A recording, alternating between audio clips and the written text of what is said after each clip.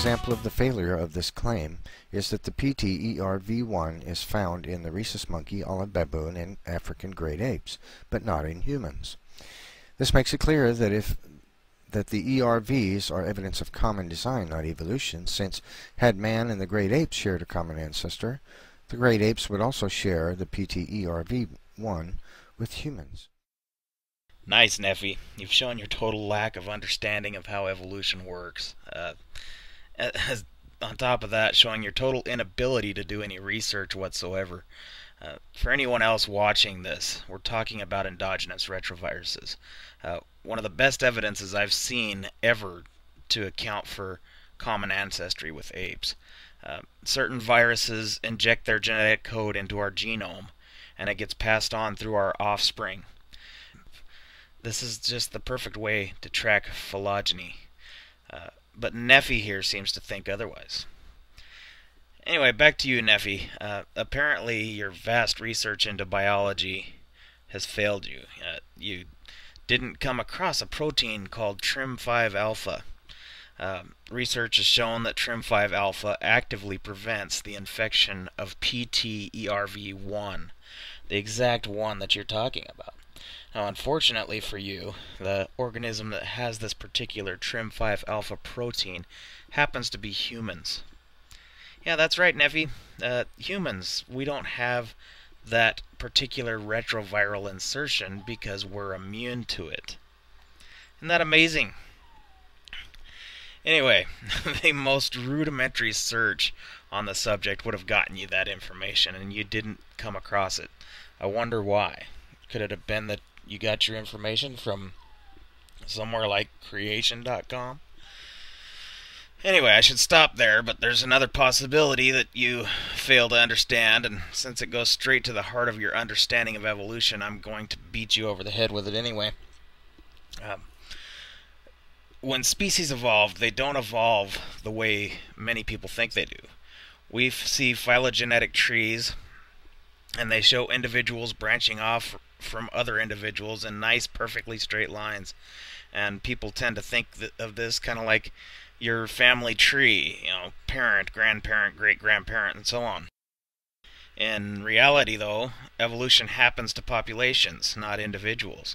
This means there's more of a general cloud of speciation instead of a straight line. This is because a small mutation doesn't turn an individual into a new species, and it can therefore still crossbreed with organisms that are similar enough genetically.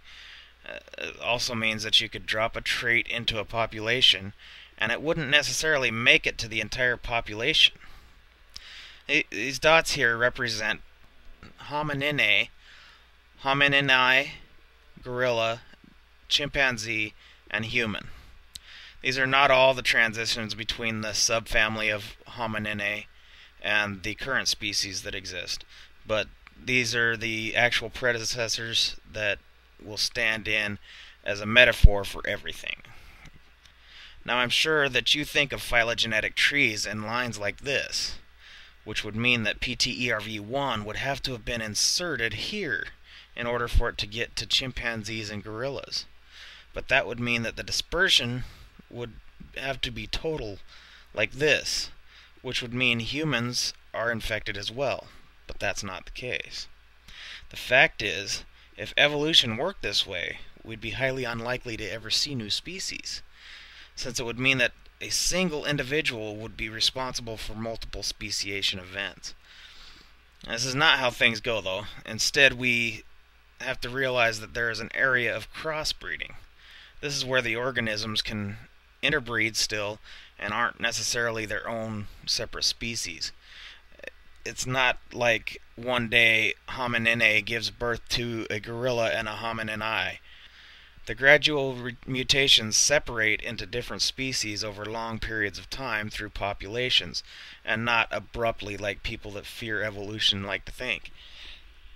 This means that instead of straight lines between ancestor species and their offspring, they're more like clouds.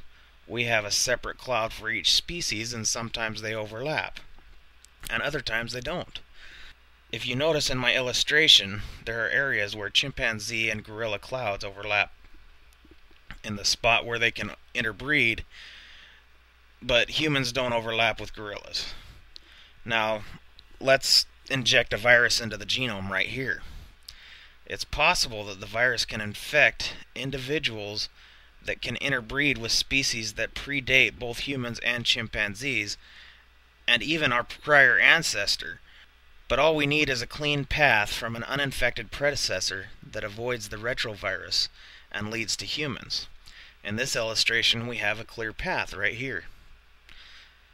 I know this is not a pretty illustration, but I created it this way because this is how species propagate, and not in straight lines. Because of that, it's entirely possible that humans can sidestep this infection, even if we weren't immune to it. So now that we've shown that you can't do research and you have no clue how evolution happens, what other things can we catch you with in this video? 14 of the so far discovered 98,000 human ERVs are found in the same location in the human genome, in chimpanzee genome. However, this means that 99.99986% are not found in the same location. Okay, Nephi, I wish you'd make up your mind here. You're trying to say that ERVs are evidence of a common creator, which would suggest that they should be very common between species, and they wouldn't be viruses at all.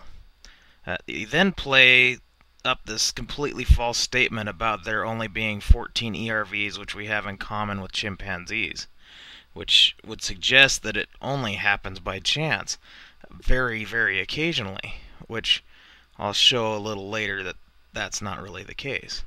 But which is it? I mean, is it by chance or is it intentional?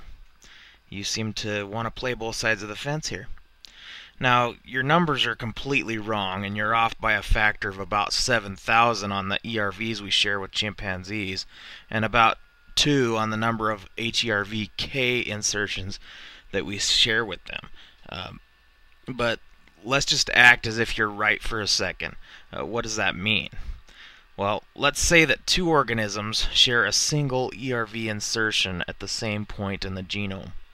The chances of this happening with 2 separate infections are approximately 1 in 3 billion.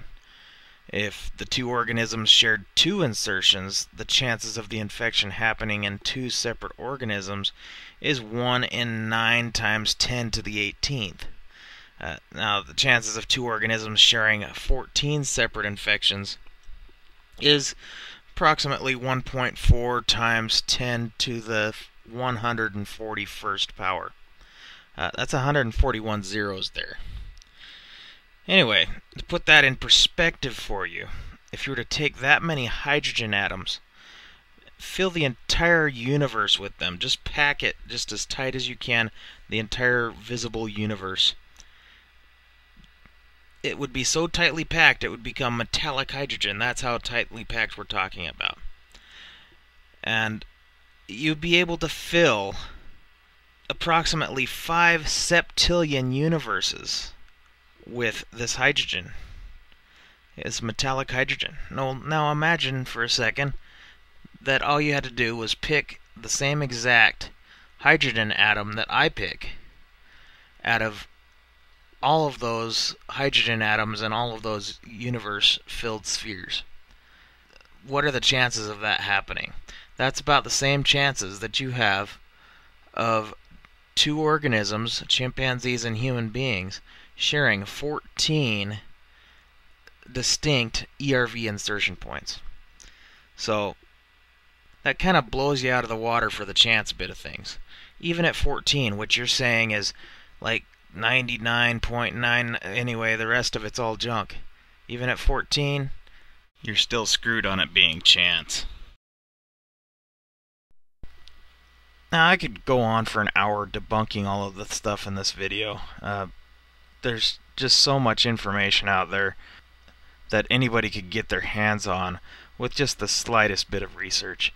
And so to keep beating this dead horse is kind of stupid. But suffice it to say, Nephi, I can hear the cavernous ass that can hold those headphones. And it's coming from you, buddy.